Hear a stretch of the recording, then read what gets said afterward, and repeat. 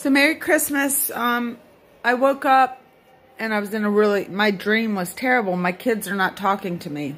And I realized, oh my gosh, it's just about true. I think I've been a little bit of a helicopter parent, but my children are adults. And it's been so many years of like really angst and worry, largely because of my ex-husband's alcoholism for them.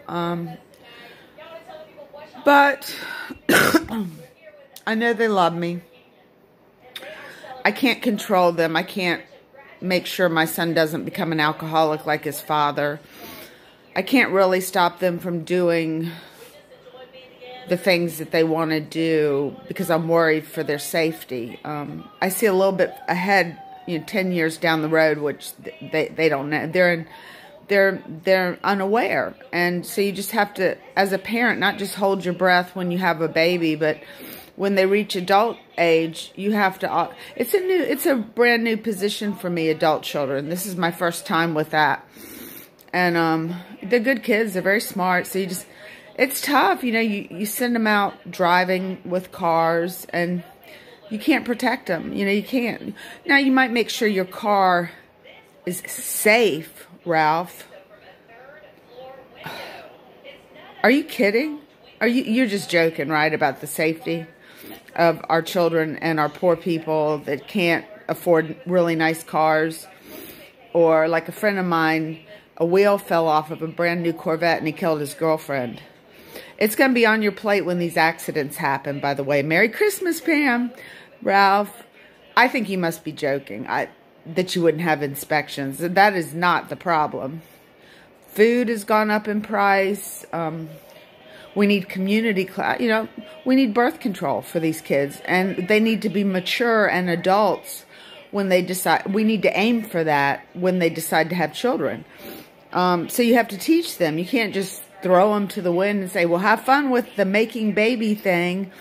When I brought my daughter home, because nobody taught me about it, they said, well, you should never be a single parent. Those are low-life people. And I found that not to be true, unless I'm a low-life. But that's not going to deter people. You have to let them experience and see and be part of that. And also part of the other side of the upper middle class, the poor. They have to experience it empirically and kind of hands-on day-to-day stuff. I mean, there's ways to teach people to have children when they're ready, and how much more enjoyable it is to have the financing and education to support your kids. You can always be nieces and nephews and things like that. I truly feel like people are happier when they have the capabilities of providing for the children they bring into this world. Because I've done it both ways. I was a welfare mom on disability, getting welfare. I felt so sad for her. One time my car wasn't running. I had a Peugeot. And it just wouldn't run. And she had spent,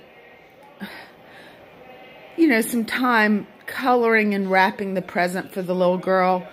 And they were about 20 miles away in Chesterfield. And I called him. I said, my car doesn't start.